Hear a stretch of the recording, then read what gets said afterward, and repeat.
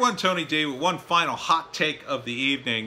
This goes together with another video I did a while back about what's cool. Are the commies cool? And the answer is, of course, no, they're not cool. And I had talked about, the concept of, and this isn't mine, but Paul Joseph Watson talked about how conservatism has become the new counterculture. It's cool to be conservative. It is. But the question is why? And why are people in Antifa and on the left so failing at being cool, even though they've got supposedly all this going for it? Well, one thing is they do have the establishment behind them all. And that's the major reason why they're not cool.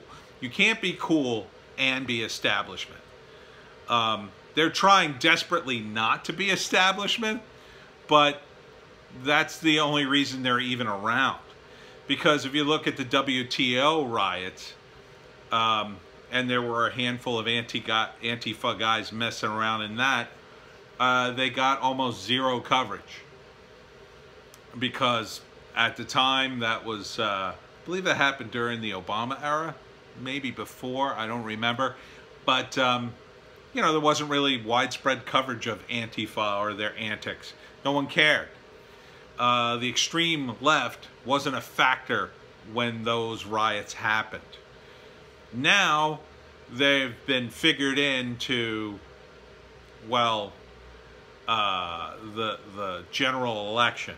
But the problem is, they've been figured in by people who are deluding themselves. Because in order to be a Marxist or communist or even a socialist, you've got to be a little delusional. And they recruit delusional people because it's the only people they can recruit. Because when you really look at socialism and communism, you see what a failed ideology is. You see Venezuela. And nobody can give you a good explanation of why it failed so completely. The best they can do is say, well, that was an actual socialism. Well, what about the Soviet Union? Well, that was an actual communism. Well, what about Cuba? And on and on and on. And they can't really give you an answer. They give you a bunch of excuses. They say, well, it was the outside forces that ruined everything. Well, if communism and socialism are that weak, are they really a good ideology, even if they're good? Even if they'd be good if you left them alone. And if they are so good, why is it so hard to bring people over to your side is really a major portion of it. So the kinds of people you get to recruit are based on how well your pitch goes. Now the pitch for, say, like communism and Antifa is something like, well, join us, we lift each other up. And that sounds pretty good on the surface. But what it actually means in a practical sense is if you're destitute and homeless, that's a great thing, right? You meet a group of people, oh yeah, why don't you join us? We lift each other up. Okay? I got nothing to lose, so I'll join you. I get a couch to sleep on, and they hand me like 20 bucks and give me food. Wow, this is great. Communism and being an Antifa is awesome. Then you go to people who, they got a little money. Maybe they work. Okay. You don't really need to give them anything. So what are you offering them? Well, I guess if they went to college, they get sucked into it because they want to be part of something. A lot of people do. Maybe they're not all that together politically and economically, so maybe they buy into it. So, but eventually you meet in with these people who have nothing. And, some people who have nothing, they're perfectly fine people. They've just had terrible, terrible luck. But a lot of those people, well, it wasn't so much luck. It was drug addiction. They're terrible people and dishonest people. And they got kicked out of their house, or they got kicked out of their apartment, or they robbed somebody and got caught, or they got sued and they lost everything. And there's a reason why they're destitute. They're messed up. They're mentally ill, they're drug addicts. So look at what happened to the New York Chaz in front of City Hall, which has just been shut down, by the way. It was full of homeless people. Why? It wasn't started by homeless people. It was started by Antifa and all these left-wing idiots. Well, when they started, they're left-wing idiots, and they're there for an ideology and blah, blah, blah. But part of their ideology is, well, we got to lift everybody up. So they invite everybody in. And they don't have any vetting process, so literally anybody gets in. So a bunch of homeless people get in. They hear about, oh, this is a great place. And the Antifa guys are using the homeless people kind of as shields because they want to seem virtuous and nice. Plus, you know, if things go down, they could say, oh my God, they attacked the homeless people. It's terrible. But once word gets out amongst the homeless, they kind of just all descend like a plague of locusts. They're hungry. I don't blame them. So they show up. They get a place to live. They get some free food. The college kids hand them money. But it quickly spirals out of control, right? Because the first few guys that show up, wow, they get the best sleeping places. They get some free clothes. They get money from these college kids. They get great food. Word gets around. By the time the 50th or the 100th person shows up, well, we got a few slices of bread left, and, well, there's a leaky tent over there. You can have that, I guess, and I only got $2 on me. Hey, what happened to all the cool stuff I heard you gave to the other guys? What about me? And there's always going to be dishonest people grifting, too, at that level. So you're going to have people who, oh, I'll take some free stuff. Are you homeless? Yeah, sure. I'm homeless. He gets a free meal, gets some free money, and then they go home. The Antifa guys, they don't have a lot of good gauges on that. And they kind of don't even care. Because they're college students, they got plenty of money, and they just go back to the suburbs where they actually live. You know, they'll hang out for a few days, sleep on the streets once or twice just to get some street cred. But then they go back home to their parents' basements because that's where it's comfortable, and they finally get a shower. Yeah, no, this has been fun, but I'm going to go home for a little while. Rest up. Not really getting the irony that you're roughing it on the streets, fighting against the state while benefiting from your rich parents and living in opulent comfort by comparison.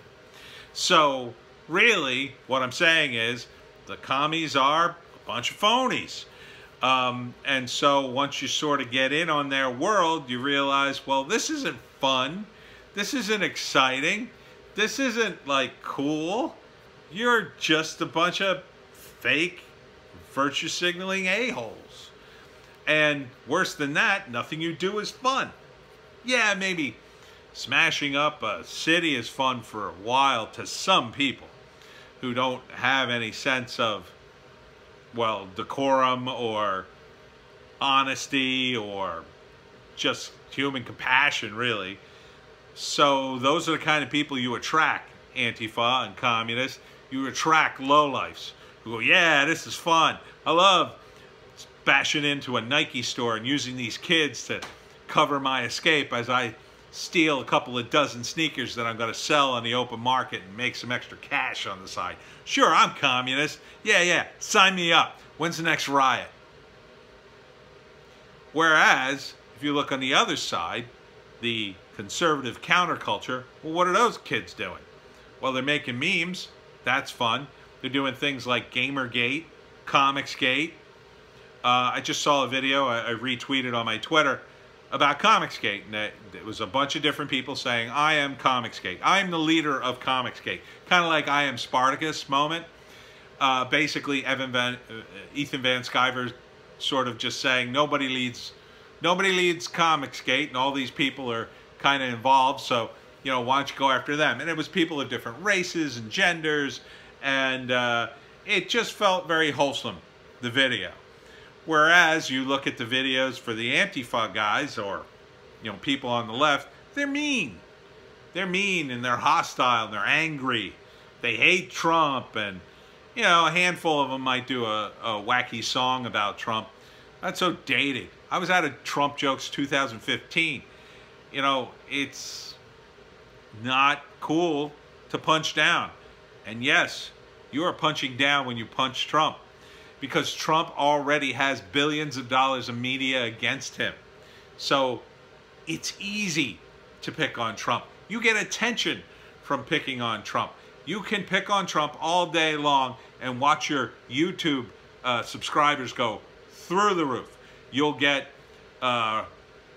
pushed by the Google algorithm because they hate Trump too. Now, is that cool? No, you're gaming the system.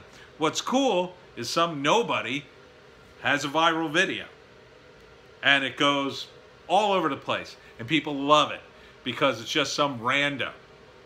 It's not cool when a trillion-dollar company like Google games the algorithm and decides you're awesome because you hate Trump as much as they do. And they think, well, maybe this could go viral. We'll just give it a little push. Yeah, how'd that YouTube year in review go with Will Smith? So, yeah, I mean, the commies aren't cool. They're just not. They're not organic. Everything they do is a lie. They inflate their own numbers. So you're invariably disappointed if you even join them. So if you join the commies, what you begin to find out is that they're lying to you, they're deluding themselves, and they're inflating their own numbers. Whereas if you go on, say, the Trump supporters or the conservatives or Young Americans for Liberty or any of those groups, they're honest. They're honest about their numbers and their people, and their enthusiasm is real. This is why if someone goes in with, I don't know, an Antifa t-shirt, and it's some regular Joe who maybe he's heard of Antifa and he's a Trump supporter, he'll just go, guy's probably an a-hole. That's about it. But go into a place with a MAGA hat, and some people have a nervous breakdown. They get triggered beyond belief because they've been conditioned by the mainstream news outlets to like, oh my God, this is a racist. This is what you get from watching Rachel Maddow and her breathless reporting about Trump selling out our soldiers to the Russians, because that makes sense. Communism isn't cool. It's not gonna be cool. You can't make it cool because what elements are cool about it? What's cool about being broke? What's cool about causing a bunch of wanton destruction for no personal gain? You know, it's different when somebody, I don't know, steals a car. There's a certain cachet in that, right? Yeah, you've stolen a car, but it's kind of cool. You have a car now. You drive around in it. Maybe you return it. Maybe just leave it on the street. You just went for a little drive. There's certain coolness in that. There's no coolness in burning a police car. It's super, super illegal. And what do you gain by it? Nothing. I mean, to the Antifa, to the bubble that's Antifa, yeah, you gain some cred there, but that's about it. There's not really any cred on the internet. And in fact, you know, Antifa and the extreme left are really pushing their agenda on Reddit hard. So hard that they've taken over subreddits and politicized subreddits, some that aren't political at all. And they're just ruining it. They're just annoying people wherever they go. They tried to politicize what could go wrong. It's a fail subreddit where people, you know, fall down and make mistakes, and there's little videos. That's it. That's all it is. People tried to politicize it. People got upset, and it didn't work. Meanwhile, over at our anarchy or anarchism, I got banned because I made a comment about something. I don't even remember what I said, but it wasn't even that bad. But there was a bot that scanned all my account and rated my political leanings and then posted it right under my comment. And I was like, wow, this is bizarre. I'm like, this is like your own virtual version of the Stasi. because, you know, the communists would have loved to have had that social credit score back in the day. And they have it in China. I wonder if it was a Chinese bot that figured all that out. But the anarchists, oh, they couldn't wait to ban me for my one comment and my political leanings, which I believe were 54% liberalism. I guess it's too much liberalism for the anarchists that want to control things. Yeah, you know how real anarchists want to make sure everything's in their proper order, that they don't want any dissent. Yeah, those anarchists. And what I mean by those anarchists, I mean those commies.